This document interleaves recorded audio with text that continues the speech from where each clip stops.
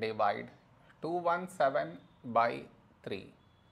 To do this division, we should frame it in this way. 217 here,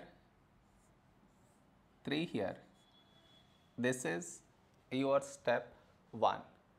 Next, here we have 2, here 3. 2 smaller than 3. So we should take two numbers, 21. When do we get 21? In 3 table. 3 sevens, 21.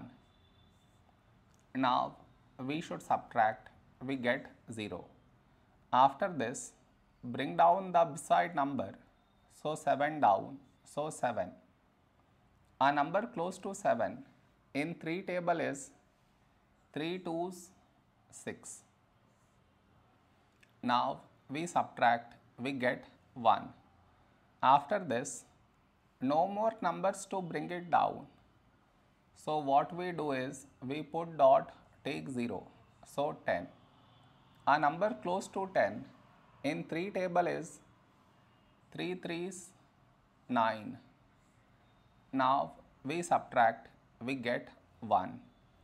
Now you observe, we had 1 here and we got 1 again. That means this number keep on repeating.